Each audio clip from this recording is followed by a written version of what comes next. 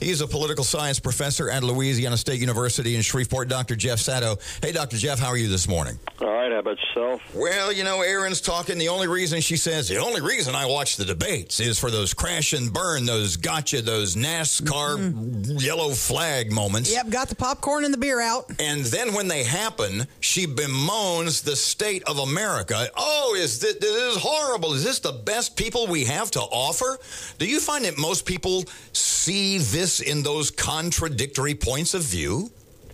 Well, if you look at polling information, you've got two candidates which apparently are the most disliked pair ever to run. So, I think there's some truth to that people are, again, a majority seem not at all pleased that this is their choice. And so, yeah, why not? Why wouldn't they expect something like all these kinds of interesting moments that come up during these? Instead of starting with the candidates this morning, let's start with the moderators. Because it seemed a couple of times last night that Donald Trump wasn't debating Hillary. He was actually debating, I know, a couple of times with Martha Raddatz, who was one of the moderators. Yeah, sure. I mean, one of the themes that the Trump campaign is trying to get out there is that the media, the world, whoever are all against Trump. And they gave him some ammunition, especially when apparently on one exchange, Trump was out there trying to make a point. And then Raddatz, she was actually trying to debate him. I mean, thought that was Hillary's job, not hers. So yeah, I think to the casual viewer there, I mean, certainly that seemed to verify his comment that he made, I think, a little before that about it being 1-on-3. His vulgar comments that were released, he came out at the front of the debate and again apologized. Did he make any points with that, or is he really harmed by what's going on? Certainly, I think he lost some points, so to speak, in that over these events.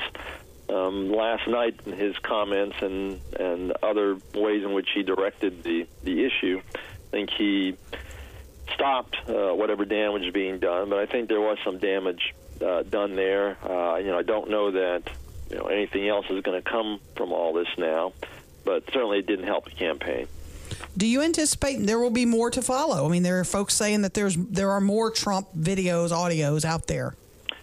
Well, maybe there are, but I don't know that there's anything else that could be added to this or could make it more severe, let's say, than it is now. That's just again the way he's been over his entire media career, so to speak, on a off the cuff and unrehearsed, and those things like that might happen. But unless he starts talking about live boys or dead girls or something like that, then I don't think there's really anything else that can be done. Then he could only get elected in Louisiana. In terms of style, pardon me, in terms of style last night compared to the first debate, old Donald did a lot better, don't you think? Yeah, I think so. He tended to avoid wandering off in certain directions. He still had a tendency to throw out things that he should have explained a little bit more for the casual viewer. It's stuff that people that are interested in politics on a regular basis, they would understand it, but probably a good portion of the audience was much more casual in their interest. So, he could have done better in that respect, but he did tend to do a better job of getting to his points, of being able to turn on Clinton when she was going in a certain direction and turn it favorably in his direction. So I think it was a better performance. His winning moment from last night, if you can pick one out. I guess it's the "you'd be in jail" comment. I got the illicit audience reaction from that, and certainly did turn it around.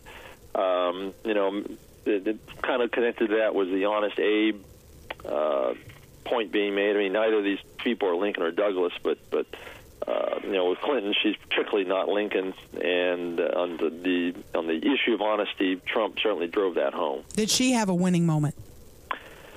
I don't think there was anything that really stood out there. She was, fairly, as opposed to Trump, who's kind of all over the place, says some dumb things, says some great things. in terms of winning points in debates. She doesn't go to those extremes. Some of the things she says may be turned against her, as Trump did more successfully last night. Was it the Clinton goal last night to just circle the wagons? And do you think that'll be the case for the? In other words, is she to liken it to the 2012 election? Is she going Romney? Does she figure I got this? I just can't make big mistakes. Yeah, I think so. Any person who perceives themselves as a front runner, that's going to be the strategy. You hold on to your gains and you don't do anything that's risky that might, of course, improve your position, but also might deteriorate it to some extent. So, yeah, you just want to play it safe. Let me ask you this, Dr. Jeff. I have a lot of my friends. We have a gentleman in our room with me today that are now deciding they're going to stay home. You, as a political science professor, you want folks to take part in the political process. You want people to go vote. What's your message to those who say, I just can't push the button for either one of these dolts? Well, two things. One, of course, is that there are other alternatives. They may not seem likely to win. Given our system of government, they might, though, influence how the electoral votes of certain states are cast for certain candidates. So, there's an impact to the election that way by participating. And the other is, of course, that there is a difference between the two candidates. They have very different issue preferences, and so somebody in making a choice that way, they're ceding whatever preferences they might have in terms of issues, and I would say you may want to rethink that. Dr. Jeffrey Sadow, you looking forward to the third and final debate, expecting any more surprises? Well, like you say, who knows what's going to come out about who all's out there. I mean, even Trump sprung a surprise with the Clinton women, so to speak, out there. Who knows what's going to happen. Today's the last day to register to vote. So, again, you encourage folks to get out there, register, take part in the process, right? Oh, absolutely. And, of course, this isn't the only race on the ballot. There are lots of other things going on around here. Senate race for the House, appellate court, 2nd District, state of Louisiana. So, there's, a lot of things to be interested in this election season. Jeff, one more quick question now that you brought that up. The way that the presidential race will or will not affect congressional and Senate races across the country, do you expect to see a lot of split tickets? Because the wise guys, the pundits, the smartest guys in the room are all saying Trump's going to drag down, he's going to cost the Republicans the Senate, he could cost them the Congress. What's your thinking about that? Those are, I think, pretty overblown statements. One of the things that we've noticed among voters and the research into voting behavior over the last couple of decades is this increasing decoupling of the presidency with these other particular races. Party identification tends to be much stronger in the voting decision when we look at these lower-level offices. And so, there may be more splitting that way, but it's not really going to detract from people who are Republicans or with Republican sympathies. They're still overwhelmingly likely to vote for down-ballot candidates for the Republicans. What's it like on that? 94% of incumbents win congressional and Senate races? Yeah, and that pattern is unlikely to be altered in any significant way by this particular election.